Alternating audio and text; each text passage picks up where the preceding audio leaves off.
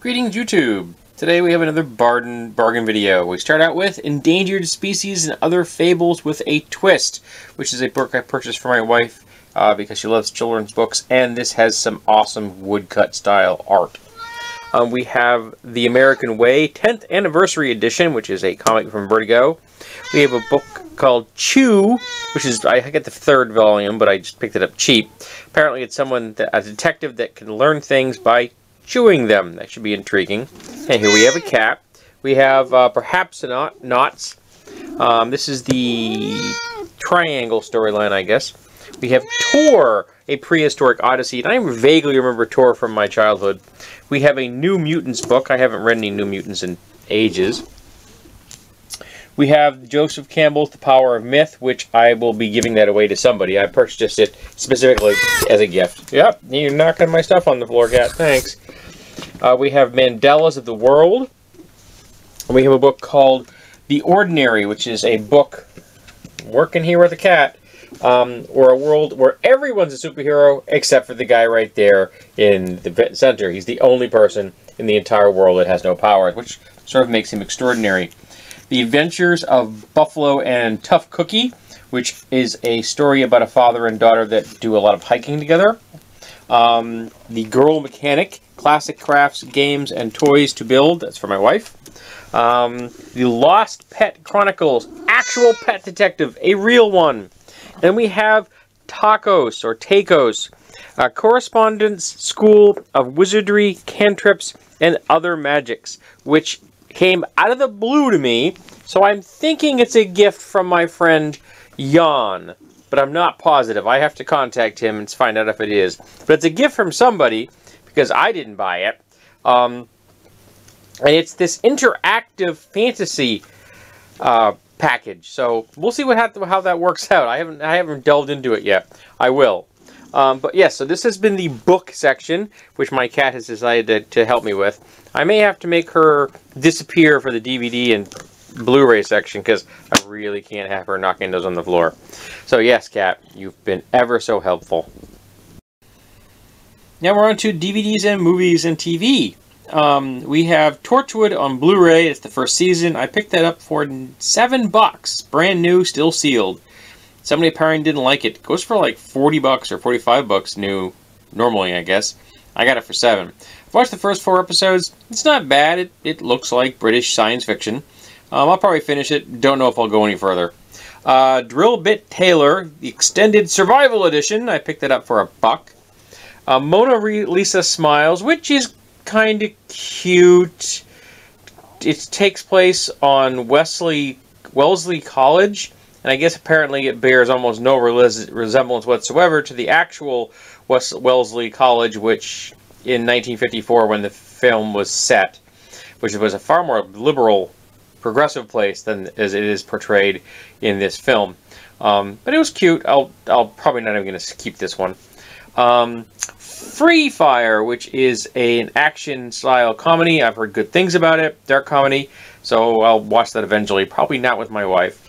Anonymous Rex, which is an amazing piece of cinema that somehow pulled in Isaac Hayes, Faye Dunaway, and an actual goddamn Baldwin. Just amazing piece of science fiction that's just was supposed to be a TV series and didn't make it. You gotta see this to believe it, folks. Early Man, which was quite cute. RoboCop 3, which I don't think I've seen since it was originally released. I saw it in the theaters.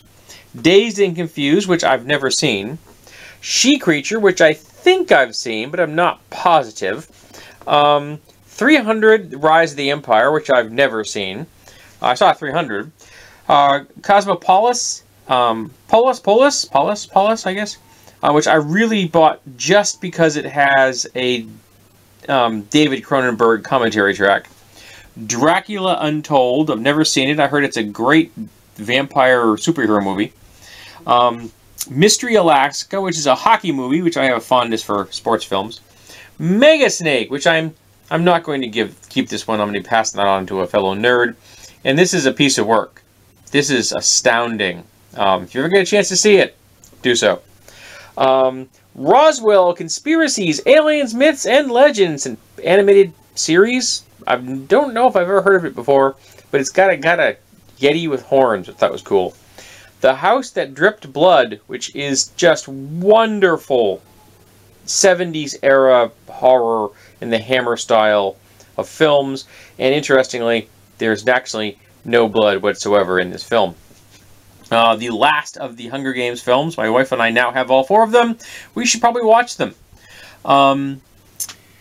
What's this one? Sky Surfer Strike Force, which looks just cheesy as all get out. The High and the Mighty with John Wayne, which I purchased for the commentary track. 2 episodes of Bullshit, number 1 and number 3, because oddly I have number 2, but I didn't have 1 and 3, and I found all 3 of them, so I bought 1 and 3. So now someone else out there has a volume 2 and doesn't have anything else. The fourth season of Star Trek Enterprise, I should probably start watching that. I got them all on Blu-ray, and I panicked when I got this because that's a British seal, but it works. I played it, so it does actually function. But I should probably get around to watching that series. Wyatt Earp with Kevin Costner, Dennis Quaid, and Gene Hackman. I like a good Western. It is a commentary track on that one. Pete's Dragon, the original version. My wife has a deep fondness for that. And I have 2 other things here that are digital, which this didn't fit on the table. We have Paprika, which I've never seen, but I picked up really cheap for like $1. So I thought I'd give that a viewing. And Nina Simone's The Blues, which my wife wanted, and we now have in our collection. Where the heck did we get that? It was $8. I don't remember where we got that. Yeah. So, but she wanted it. Now we own it. Maybe in a thrift shop or someplace. And I think we've already ripped it. Put it into our Brennan B2. Okay, this has been the digital section. Now we're going to go on to more ephemeral things. And the reason the cat's not right here, I locked her in the bathroom. We'll start out with a 20-pound kettlebell, which I picked up at a by-the-pound place for $10 because it's 50 cents a pound for metal.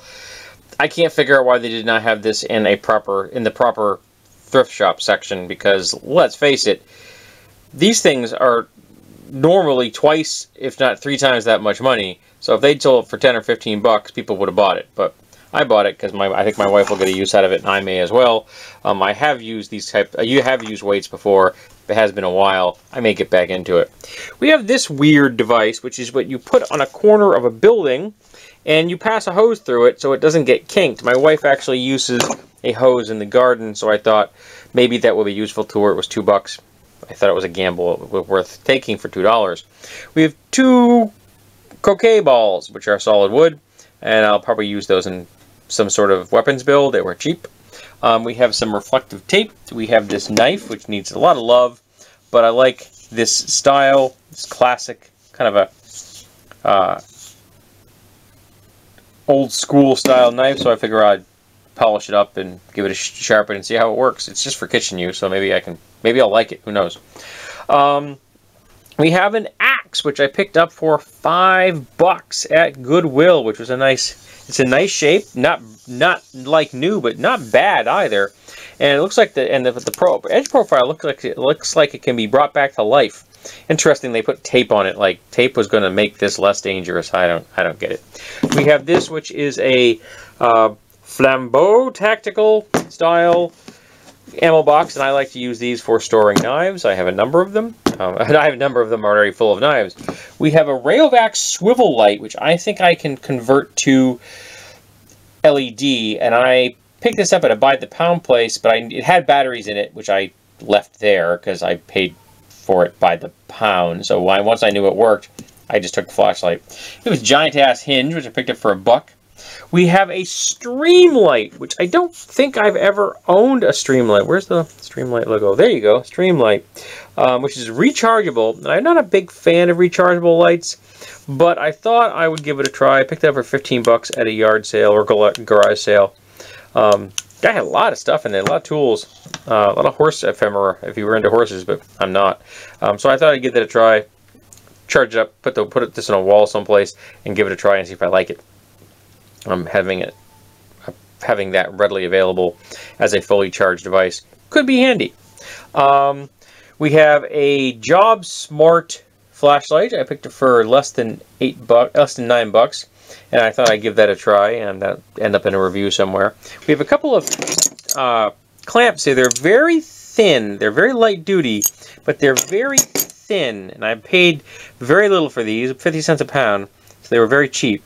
But I thought that might be useful for if I have something that needs to be held together in a tight spot. Small, tight spot. So I thought that might be useful. We have this really large bell, which again I picked up for the by the pound spot. My wife actually likes the wear on it. Okay, you like the wear on it here. It's your bell. You do what you want with it. But she collects bells, and that's big goofy bells. So I thought that was kind of cute. We have this, which is a paperweight from Britain, 1995, which makes this officially vintage. I'm old, and it's a dandelion, which I thought was very pretty, and they did a really nice job. This is almost a perfect. This is a perfect sphere. At least I can think it looks like a perfect sphere, except for the flat on the bottom, and it's just lovely. I paid $1 for that at an estate sale. I felt bad because I couldn't find anything else the guy I wanted to buy. He was like, "Take stuff, please." Then we have this pot. This is the artist. I don't have any idea what that signature denotes. I don't even know which direction it goes in. But they're a professional. It's very well made. And this glazing and treatment on the outside is sheer and utter genius. This person is just a true artist. I saw this at a thrift shop. I paid $2 for it. I'm like, I don't know who got rid of this man, but they are very foolish because this is just beautiful. I fell in love with this thing when I saw it, man. It is so pretty. This is right into my vibe. So, I hope that you have enjoyed the latest... Oh, yeah, one more thing. The Ouija board. Bought the Ouija board by the pound place, too. I think I may make a tray out of it or something. Do some art projects. I don't need a Ouija board, but it's in nice shape. And I thought, hey, you know, I might be able to use that for something. But yeah, so I hope you've enjoyed this latest bargain video with the weird and strange things that I have found. And I hope that you will show up for the next one. And if you like my strange things I find, I put pictures on my Instagram of things that are even stranger that I don't buy because they're ugly or I have no use for them. Just they're weird and odd. And those go on my Instagram. So I'll put a note for that at the beginning of this video probably. So go there and you can follow me on Instagram and see the weird stuff I find when I'm out thrifting at bargain places like flea markets and thrift shops, stuff like that. Thank you. Goodbye.